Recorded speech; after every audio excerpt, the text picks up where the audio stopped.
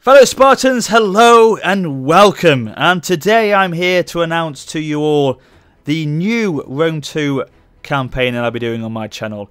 This has all come about from the mod review that I did on the Alexander of Macedon mod by Champloo.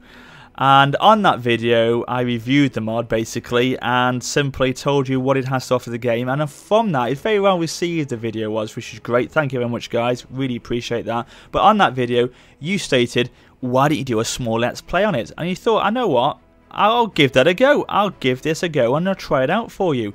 So we're going to be doing a mini campaign series on the game, playing as Alexander of Macedon, and we shall be doing a little let's play of it. So yeah, this is all. That's all it is. Now, if you're not too sure what the mod is about, go check out the video. It's on my channel now, as I said. A small little preview of it here you can see in front of you now.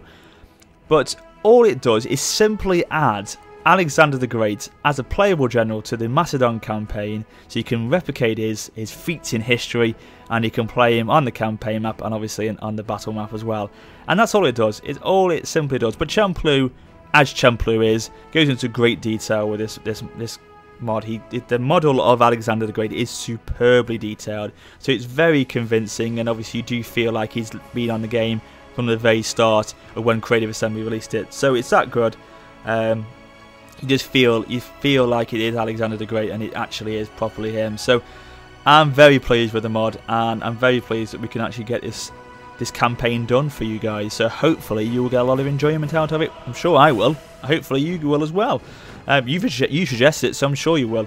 But okay, so what I'm going to do today is, obviously I've announced that is what the campaign is about, but I'm just going to quickly go through with you now a bit of a breakdown of what the campaign is going to be like. So first I'll just talk about the mods. So surprisingly, the first mod I'm going to be using is the Alexander of Macedon mod by Champloo. You would never have guessed that one, would you? Probably the most important mod of the campaign. So that's the first mod I'm going to be using.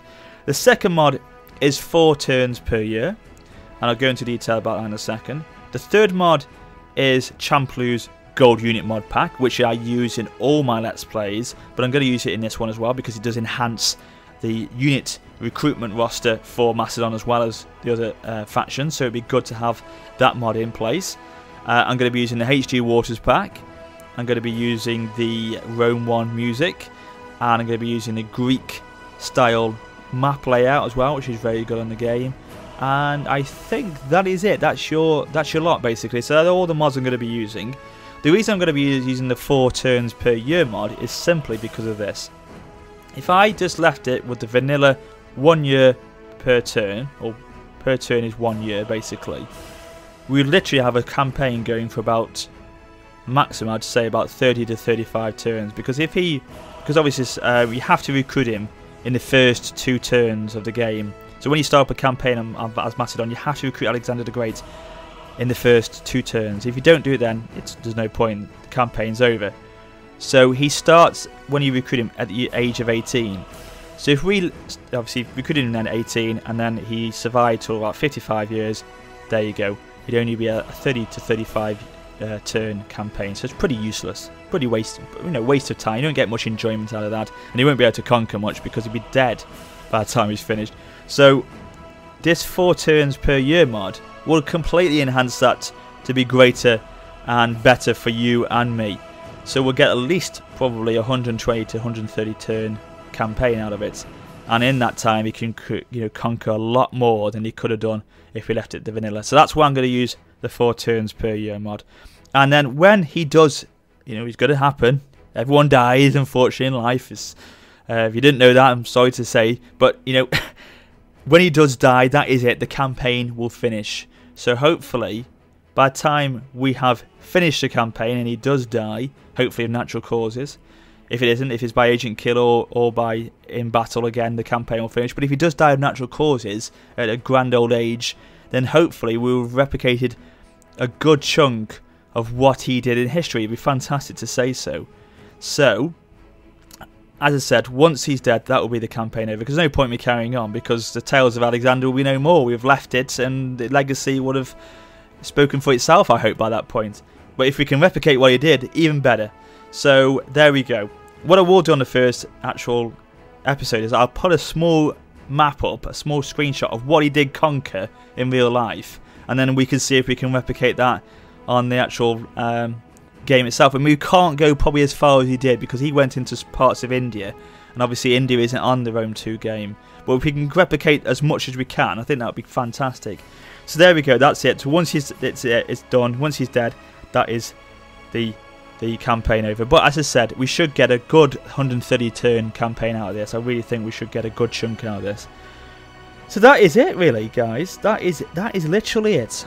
That's all I've got to say to you. So I shall be back with episode 1 very soon. I'm going to keep the episodes to about 30 to 45 minutes in length.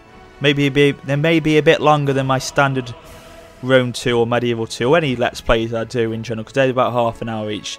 I may do about a 45-minute episode each for this one, so we can get a good chunk out of it each time we do a Let's Play of it.